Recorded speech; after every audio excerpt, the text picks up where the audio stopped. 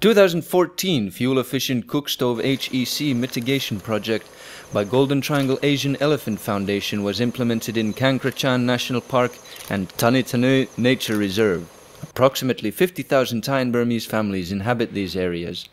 These families live on a few dollars a day and lack access to clean, cheap and energy-efficient cooking technologies that would provide significant improvements in health and quality of life for them and would save natural habitat of Asian wild elephants. The average family cuts 47 full-grown trees every year for a purpose of cooking fuel. In Myanmar alone, approximately 100,000 acres of forest is cut every year for fuel wood. The energy-efficient cooking stoves reduce the need of fuel wood by 40% and preserve the rainforest ecosystem for the wild elephants and reduce the need for local families to collect firewood.